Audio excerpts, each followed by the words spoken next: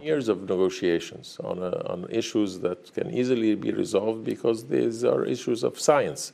They are numbers. They are easily resolved if there is a political will.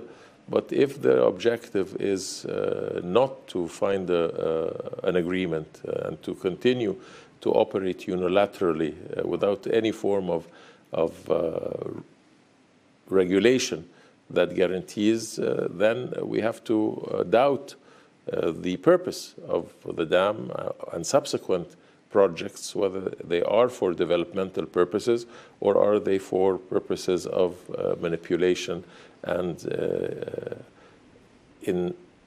projecting the national will of one country over the other.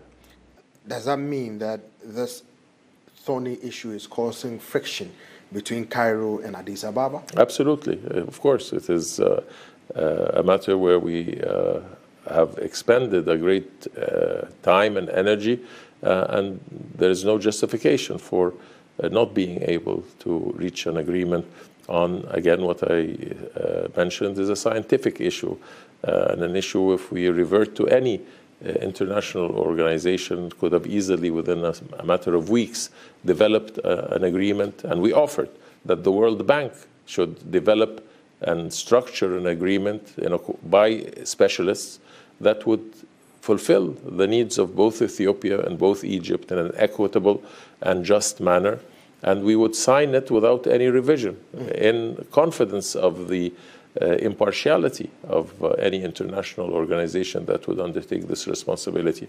When we offered this, it was refused.